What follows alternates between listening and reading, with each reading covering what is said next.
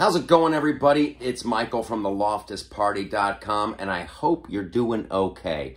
I really do. I know a lot of people are upset right now. It seems like everybody's mad at the Supreme Court. I went back and forth about whether I even wanted to do a video on this subject or not. The Supreme Court overturned Roe. The decision now goes back to the states, but that doesn't change the way people feel.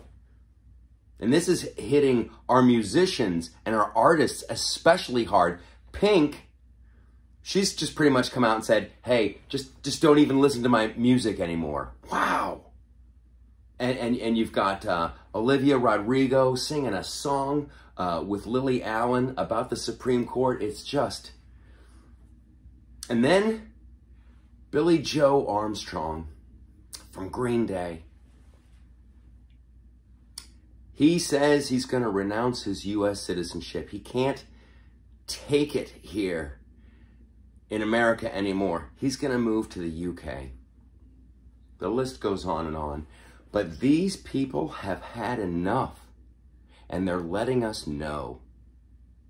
So here's what I have to say to them. Hit it, Pedro.